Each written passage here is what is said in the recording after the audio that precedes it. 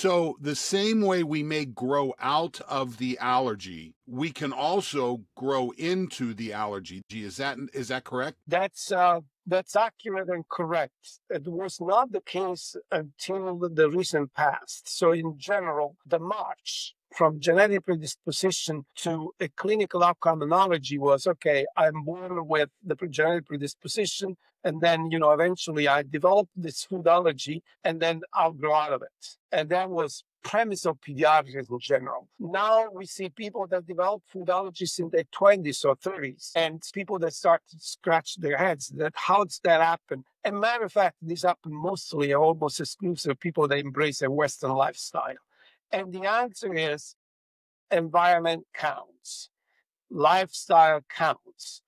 Contrary to what we believed before, being born with a genetic predisposition of food allergy or autoimmunity or cancer or Alzheimer or Parkinson is not a destiny.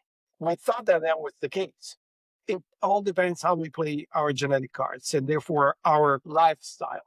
And the magic challenge that we're facing right now is to understand what we've been doing wrong, embracing a Western lifestyle that led us this surge of all these chronic inflammatory diseases, including food allergies, that we may eventually look at so that we can slow down or mitigate this trend.